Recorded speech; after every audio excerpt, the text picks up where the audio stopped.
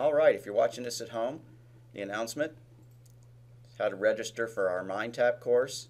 You just follow that link, and then at some point you're going to have to enter that key.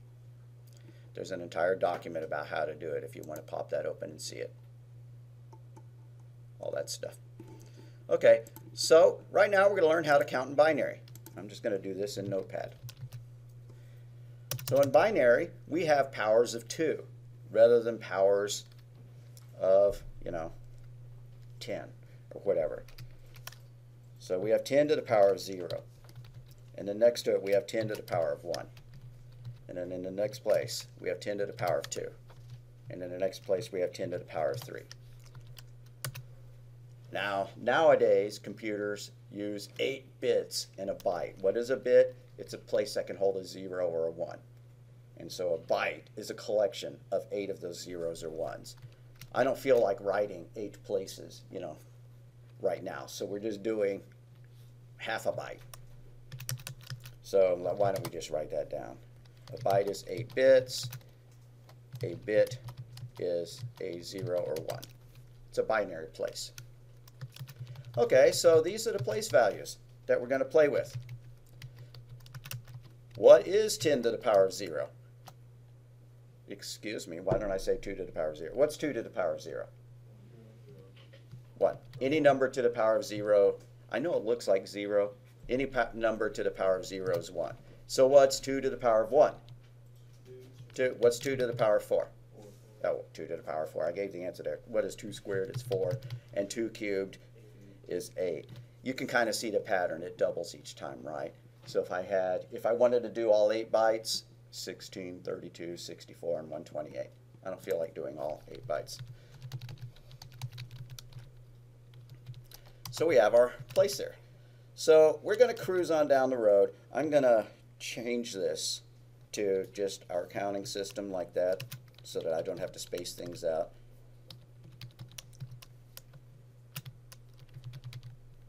We drive a mile. That's what our odometer is. We drive another mile. Oh no, I have maxed out my counting system because the digits in binary are 0 and 1.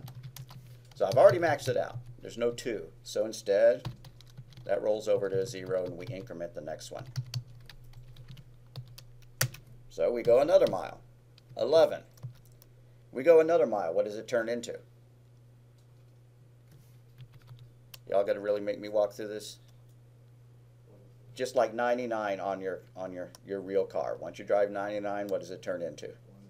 Turns into 100. So what happens here? That's 1. When we increment it, rolls back to a 0, right? And so we need to increment the next slot. Well, it's already maxed out too.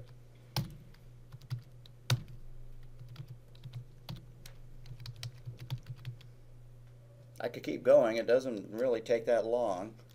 0, 1, 0, 1. 0, 1, 1, 0. 0, 1, 1, 1. I'm not sure I did that right. I think so. 0, 1, 2, 3, 4, 5, 6, 7, 8. That's correct. How do I know it's correct? Because you can figure out the maximum value that a counting system can support. The maximum value of base 10 is 99, right?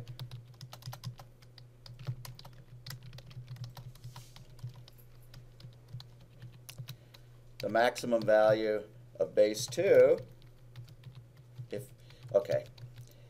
the maximum value of base 10 with 2 digits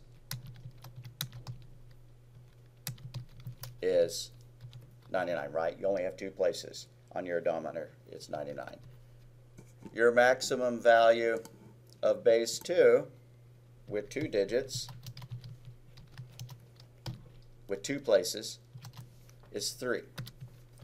What do I mean by that? If we only had these last 2 places, then you could count 0, 1, 2, and 3. So the maximum value of 2 with 3 places, I'm going to change those word digits to places,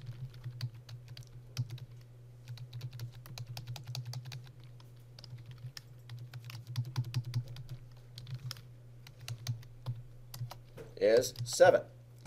Right? We have 3 places. When do we max out our odometer if we only have 3 digits? At that value. If we were going to count that out, that'd be 0, 1, 2, 3, 4, 5, 6, 7. Maybe we see a pattern here. Just trust me on this one. 2 with 4 places is 15. Alrighty. Think about it. 2 to the power of 2 is 4. Minus 1 is 3. 2 to the power of 3 is 8. Minus 1 is 7. 2 to the power of 4 is 16. Minus 1 is 15. 10 to the power of 2 is 100. Minus 1 is 99. So using that knowledge, we could figure out the maximum value of any base, any number of places. Say we had base 5 to 3 digits. I should not use base 5. I can't do that kind of math in my head. I might be able to do it. But anyways, 4 with 3 places. That would be 4. And instead of using the caret at this, I'll keep using a caret. We'll get to the other symbol later. 4 to the power of 3 minus 1 is 63, right? I think 4 times 4 is 16. 4 times 16 is 64. Minus 1 is equal to 63. So if you had an odometer that had 3 places in it and you were in a world that counted in base 4, the maximum value would be 63. That gets kind of important when we're talking about the numbering system we're going to get to next that is base 16. Anyways, if we kept driving, we would get to 1111. We could figure out what that max value is because, again, that is 8, the 4, the 2, and the 1 place. And so if we were going to do that multiplication just like we did that conversion, 1 times 8 is what? It's 8. 1 times 4 is what? 4. 1 times 2 is 2. And then 1 times 1 is 1. And if you add 8, 4, 2, and 1, you get 15. And if we were going to do it that other way, base 2 with 4 places is 2 to the power of 4. 2 times 2 times 2 times 2. You could, figure that out. It's 16. Minus 1 is 15. I'm not going to ask you to figure out the maximum value of a certain number of digits to a certain number of power. But you could always figure it out for binary just by adding up those places, right? 8, 4, 2, 1.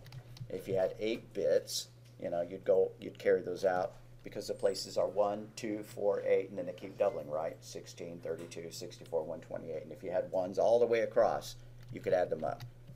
3, 4, 5, 6, 7, 8. So that's 1 plus 2 plus 4 plus 8, 16, 32, 64, and 128. And if you added all those together, that would be 255. Just take it on faith. So that in base 2, would be that. That's the maximum value that you could hold in 8 bits. In other terms, 8 bits can hold 256 different values, including 0. All right, I'm going to ask you all to convert a few numbers in base 10. Convert base 2 to base 10. I'll do one, then I want you to do a couple. If I have 0, 1, 0, 1, I'm going to write my little cheat sheet up here, 8, 4, 2, 1. What is that equal to? How many 8s do we have? No 8s. How many 4s do we have? We have 1, so that's 4 plus, how many 3s do we have? Come on, guys. You can see it. None. How many 1s do we have? Wait, what did I do there? 0 times 3 is not equal to 3. What is it? It's 0. Sorry about that. And then 1 times 1 is 1. So 4 plus 1 is equal to 5. So I want y'all to do, I'm going to kind of just push that to the side over here like that. How about doing 0, 1, 1, 0 for me? and then do 1001 for me.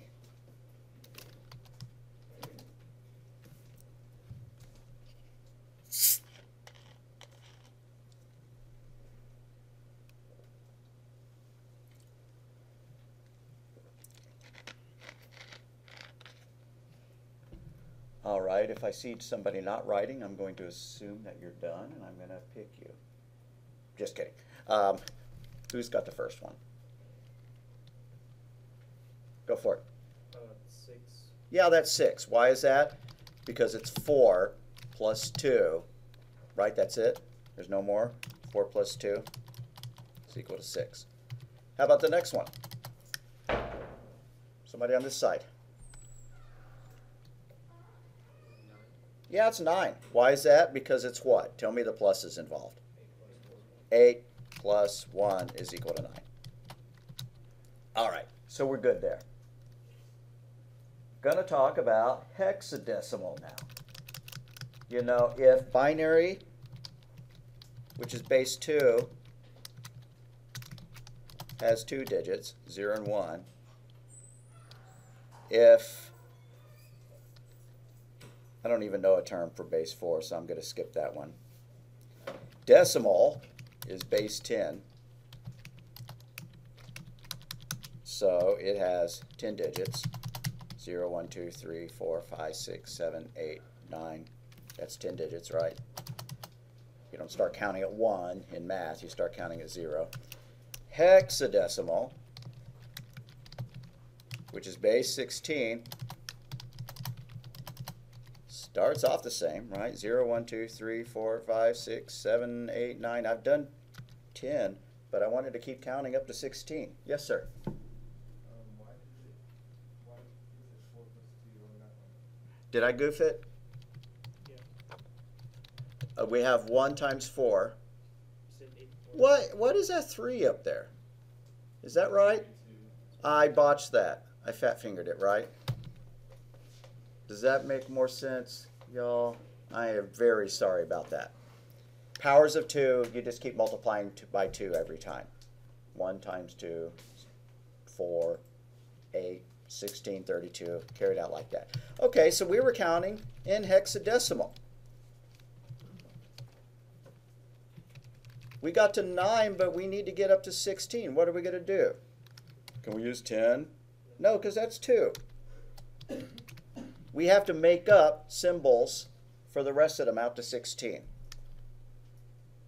The English-speaking people in the world used A, B, C, D, E, and F as their numbers, as their digits. Did the Russians use A, B, C, D, E, and F? No, they use their own letters, right? Eventually, they may have adopted, hexadecimal once, they started, making their computers compatible with the rest of the world. But anyways, so that's hexadecimal. If you were going to count in hexadecimal, you're driving your car down the street, and I'm only going to do 2 digits. 0, 0, 0, 1, 0, 2. Okay, so we're counting in base 16, which I'm going to shorten to the word hex. If you ever hear the word hex, that means hexadecimal. A hexagon's got 6 sides. Wonder why that has to be some like Greek prefix or something, and which is base 16.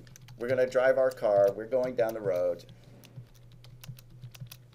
Do you have to write all of these in your notebook? No. You could kind of skip ahead. But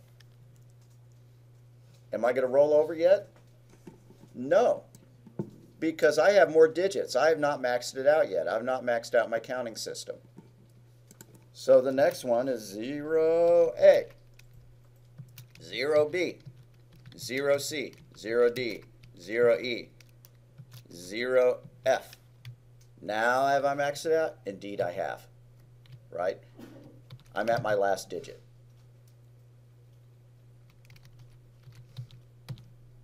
I can't get all of that in on one screen because I made my font too big. Anyways, you know that F is the largest. Just remember that F is the last place because your extra digits are A through F. Why is that? So that you have 16 different digits total. And again, the symbols are arbitrary. You could have used emoji. You could have used circles and squares and triangles, whatever. So what happens when you max out a digit? What does it turn into when you increment it? What does f turn into when you add 1 to it? Just, yeah, it turns into 0 and we add 1 to the next column. And then we keep going. Yeah.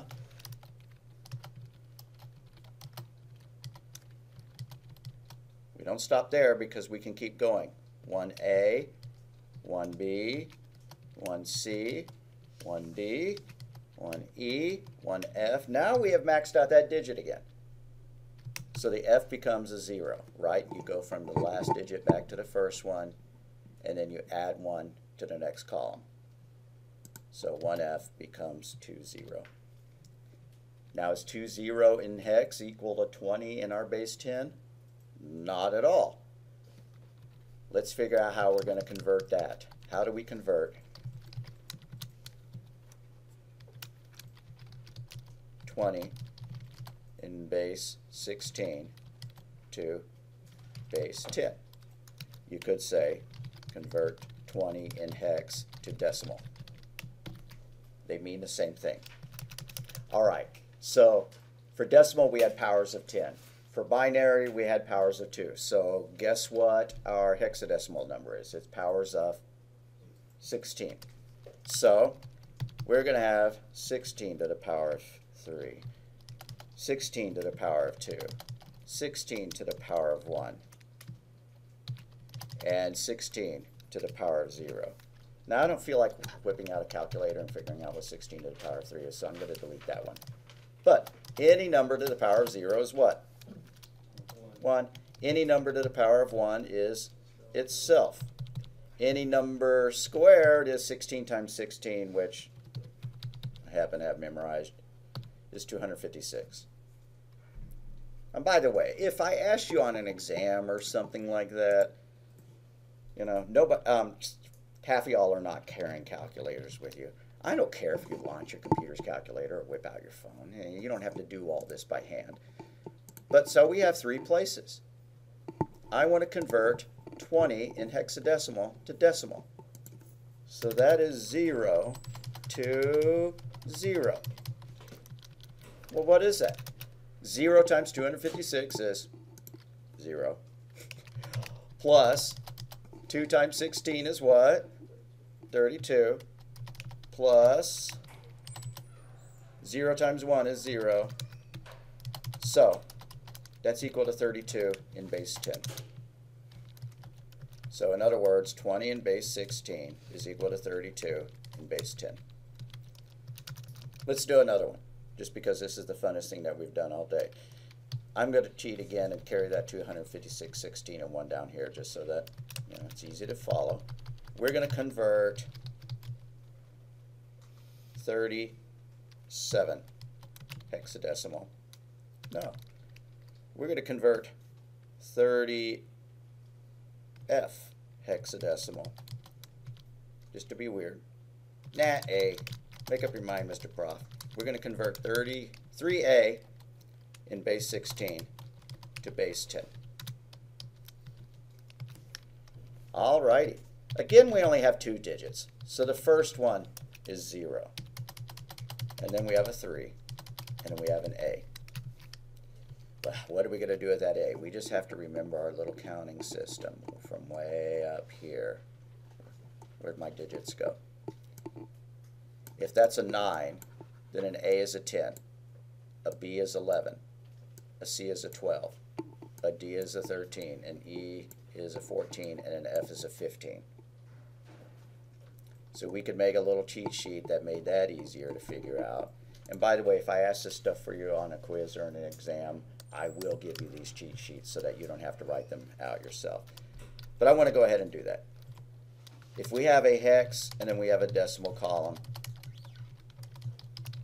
and then you start counting in hex, 0, 1, 2, 3, 4, 5, 6, 7, 8, 9. Those numbers are all the same, right? So that's, I should have tabbed. Tabbing is easier. 0, 1, 2, 3, 4, 5, 6, 7, 8, 9. But now we're at hex. Let's tab that over. So we have A, B, C, D, E, and F. So that means that an A is a what? We just keep counting, so it's a 10. And a B is a, yeah, we get the pattern.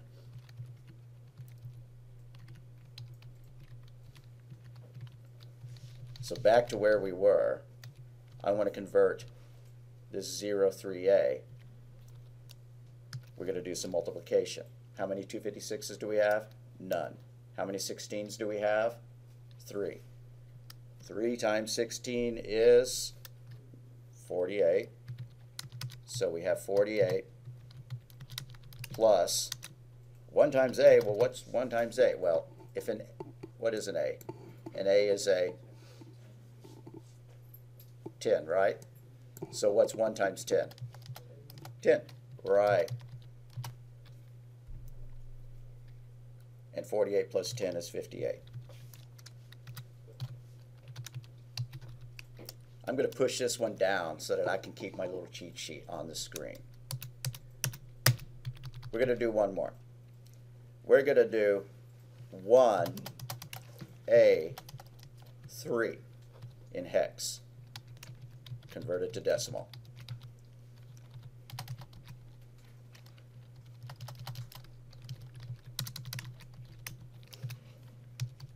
Alrighty, 256, 16, 1.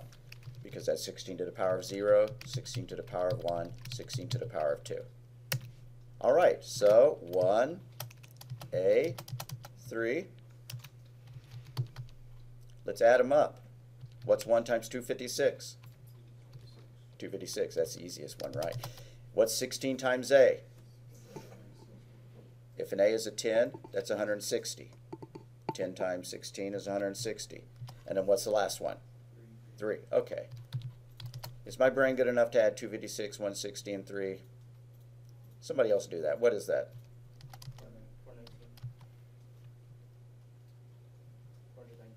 418? 19? Okay, cool. Thanks. That's how you do it. So, I'm going to give you one.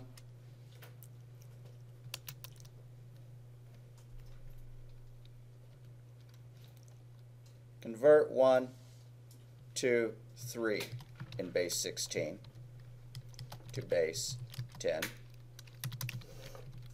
And then convert 0 to F in base 16 to base 10.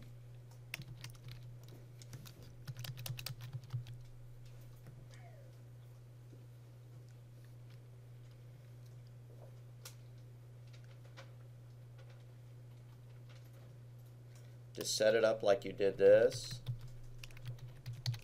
I'm going to pull the cheat sheet back up on the screen to make it easier.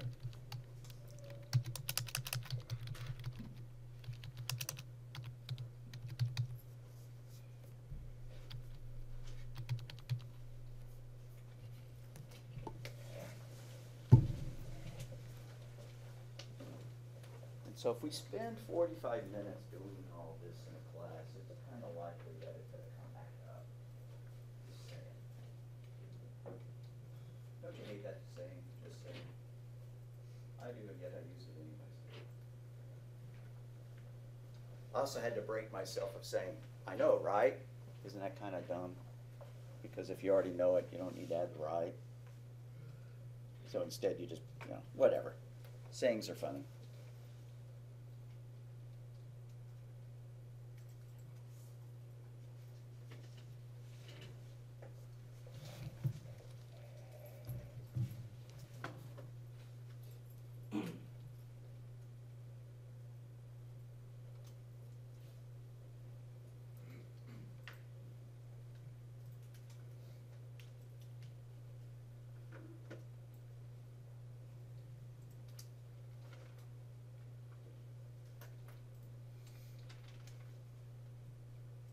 And I guess in a minute I'll show you how to cheat. But on a quiz you better not cheat because I'm going to ask you to show me those numbers. The adding. that was involved and just not the final answer.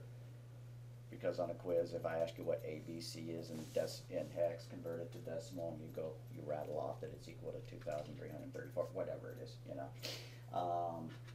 You're not going to get credit for it. You're going to have to show, you know, the multiplication steps, just like you're doing in your head right now. Alrighty, so somebody tell me this one. What are the numbers we're adding up? I don't want to make our chart, so you just tell me. What's the first one, the 256 column? 6. 1 times 256 is 256, plus what's the next column? 32. Plus 32. And the last one is, why don't I actually get that number? I can't do that in my head. What is that? 291. Cool. No problem. Alrighty. How about the next one? Are there any 256s? Nah. So what's the next one? 32 plus, yeah, and F is a 15, so 32 plus 15. That one I can do in my head. That's 47. All right. You know how to count in hexadecimal. Well, why would I want to do that? If you keep going down in computers and stuff like that, you have to have these concepts down. But like I said, modern computers are broken down into bytes. They didn't have to be that way, but they are. And a byte is 8 bits. Let's write that stuff down. Byte is 8 bits, and a bit is a 0 or a 1. It's a binary place. Now, if we were going to count it out from using 8 bits, 1, 2, 3, 4, 5, 6, 7, 8, all the way to 1, 1, 1, 1, 1, 1, 1, 1. That's obviously equal to 0, and that's 255. Why? Because 8, no, we're talking a binary, so it's 2 to the, let's write all that out again. 2 binary places, no, 8 binary places. Write it out one more time. Binary with 8 places. How many digits can you, or what's the maximum value? Binary is 2 to the power of 8. You could whip out your calculator to figure that out. That's 256 minus 1 means 8 bits can hold the values 0 to 255, which is a total range of 256. So where's one place you see that? Well, if you type text into a computer, in something like Notepad, the values get stored as bytes. If I type in hello, each one of these letters corresponds to a certain byte value. Now that E is not a hexadecimal E because each one of these is actually a byte. It's 8-bit values now. I'm going to pop this up and we're going to hit this idea again later. I'm not going to talk about it after this brief mention. But what you do is you use something what's known as an ASCII chart. Let me just pick one and hope it's a good one.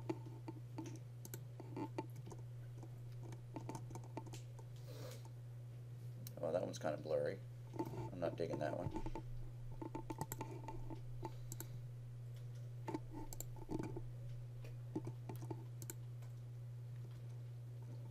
Hey, that might be a cool website. I need to take a note of it again.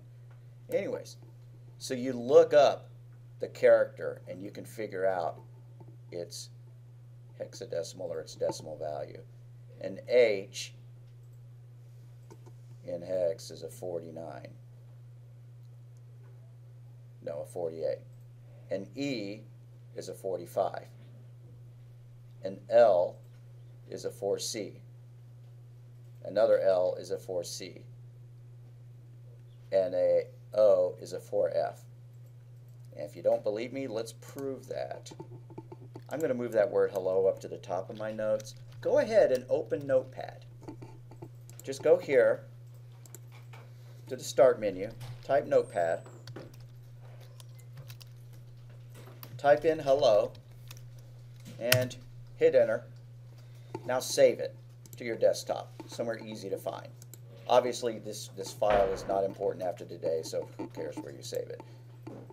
I'm going to call it hello.txt to make it easy to find.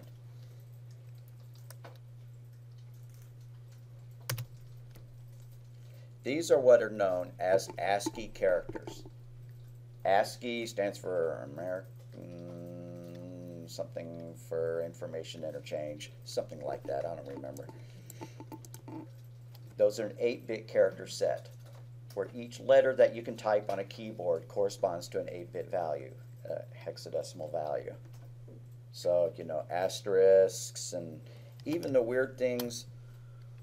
Don't know if y'all know this, but if you hold the Alt key down and type in a number on the numeric keypad, you get weird characters. Maybe you've done that before, you know, like you're going to memorize all those. But anyways, those are all part of the extended ASCII character set. So I've got hello. I hit enter on it. I'm going to save it. And now I want to open up a site that'll show me the hexadecimal version of that text. And we're going to use something known as a hex editor. So go to hexed.it. They just chose a clever name for it. Inside your browser, Chrome or Firefox or Internet Explorer. I like Chrome, so I'm going to use that.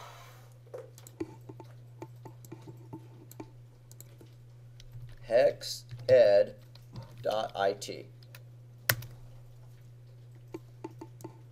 And it comes up with this thing. Do open file. And pick your hello.txt file, wherever you saved it. And if you didn't manage to do this, just watch me on the screen. It's cool. There's my hello.txt file. If you haven't turned extensions on, it'll just say hello. All right. Now if I turn that in over here, I'm going to see that these numbers are the same ones that I predicted they were from the ASCII chart. An H is a 4-8 in hex. And E is a 4-5. I know these digits are real small. That's why I wanted you to, the screen is real small. That's why I wanted you to do it yourself. An L is a 4C. Another L is a 4C. An O is a 4F. And an O, there's some extra stuff here. There's a 0D and there's a 0A. We could look back up on those ASCII chart what those special characters are. Those are known as control characters. If I go and look on the ASCII chart, which I seem to have lost, I'm going to view the image again. A 0D is a carriage feed, like your printer or your typewriter going up. And then a 0A is a line feed. I have that backwards. A line feed is when it goes down a line, like hitting enter on a typewriter, and the carriage feed is when it goes back to the beginning.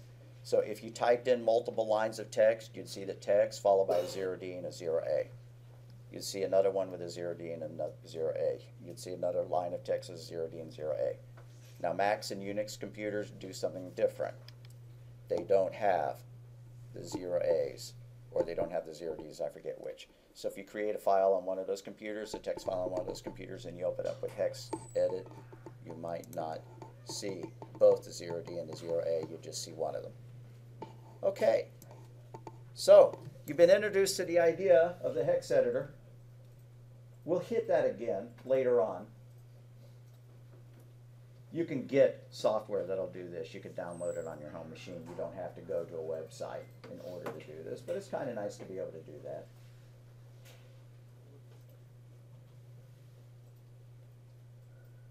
I had one more comment to make about that, but I'll probably make it. I'll try to remember to make it again as we talk more about ASCII at a later lecture. IBM had their own counting system where the letters were not contiguously numbered, which is insane. You know, A, B, and C, and D, and then maybe there'd be a break. and then D, E, and F, and G. But, you know, that was IBM. But a long time ago, they adopted ASCII, just like the rest of, you know, of the computers on the planet. Alrighty, so we're going to talk now about how a computer works. But are we going to talk real complicated about processors and buses and stuff like that? No, I'm just going to draw pretty pictures on the board of a little dude in a box. So, obviously, this is not a real technical explanation.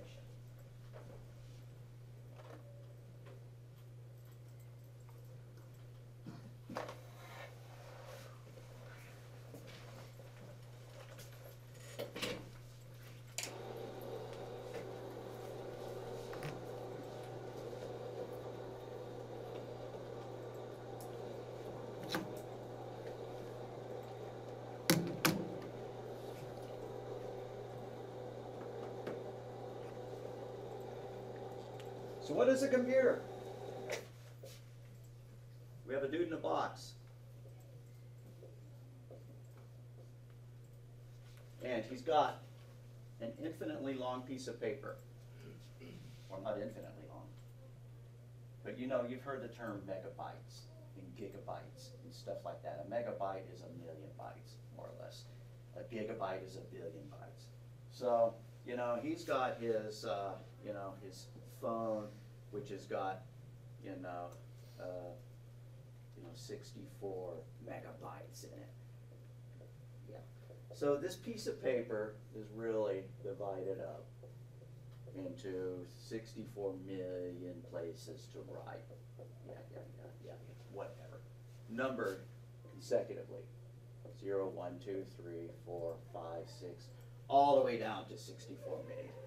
So he's got that information. We give him instructions. Read place number 64.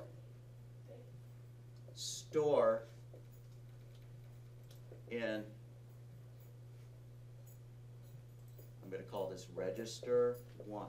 So not only does he have the ability to read and write with his cool little pencil there, his crayon, that's what it looks like, to this memory, but he's also got some pieces of paper he can write on in his box, which are known as registers.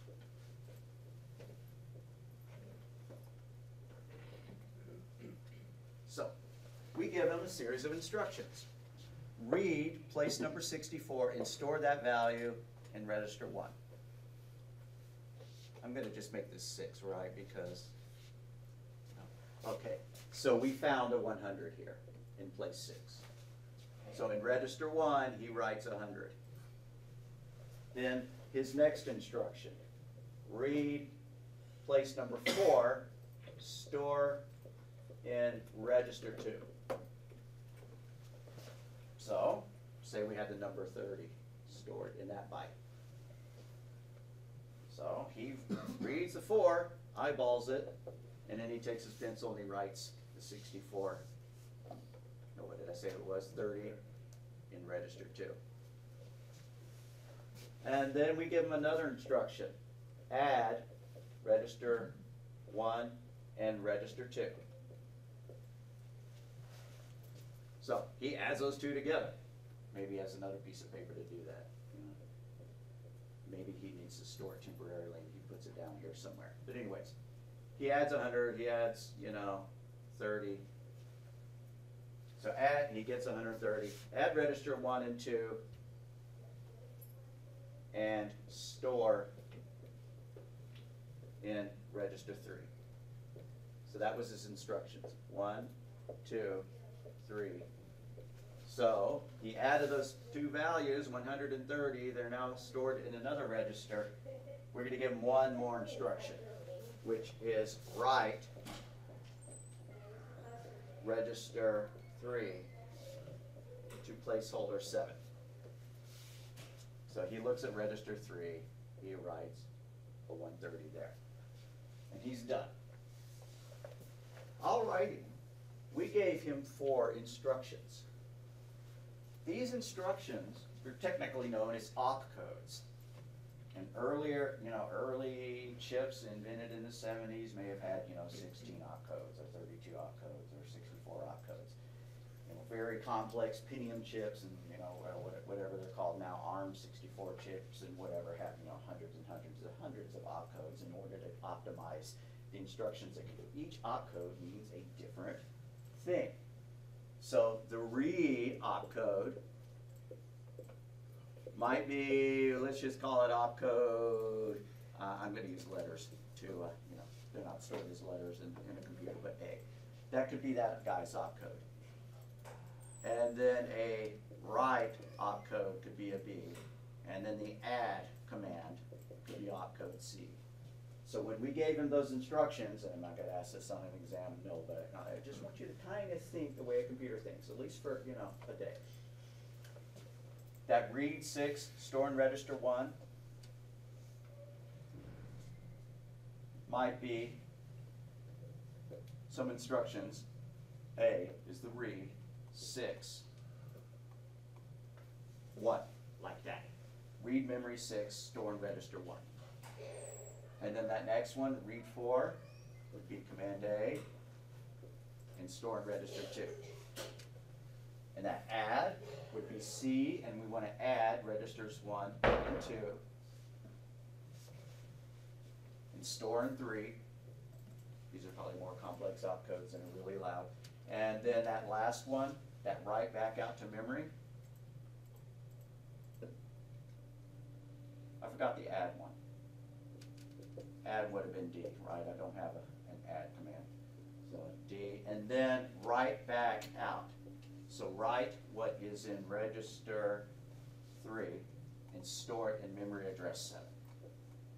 Fundamentally, that is what the processor is doing underneath. So what is happening is that this stuff is actually also stored in the memory, but in a particular place in the memory. And something, the processor itself is retrieving these instructions, getting these instructions. So maybe somewhere in a special place in memory, he had an A, he had an A, he had a D and a W, whatever. He's reading these instructions and he's following them. And it could take like 1 clock cycle. If a computer is running at 1 gigahertz, maybe you've heard that term, that means 1 billion instructions per second, or 1 billion cycles per second. So he can do 4 instructions in an incredibly fast amount of time. So anyways, that's what's happening. He's being given a series of instructions, and he's writing in memory, and he's storing stuff, in registers. That's an extraordinarily simplified way. That's probably the way computers worked in the 1970s. Nowadays, they're incredibly optimized, where they do conditional, where they try to figure out multiple things, multiple pathways of execution, so that maybe they already have the answer to this before they even did that. And maybe y'all have heard of those recent chip problems, where both the Intel chips and the ARM chips that are used in the phones all have some security flaw, and so they had to put out, an update to software to try to fix that, but it slows your computer or your phone down. It's actually a huge, huge flaw, in every chip that's been made in the past 10 years. I forget what that's called. Phantom bug, and then there's another similar one. So that's all that's happening. He's being fed a series of instructions. We about out of time? We are about out of time. This doesn't explain how he's writing to a disk drive, or sending stuff to a monitor or reading from a keyboard. Nowadays, everything is a computer. The keyboard is an itty-bitty little computer of its own. The disk drive is a computer. So he's talking to another little guy who controls the disk drive. Stuff like that. All right, let's take a roll real quick and then be done with it.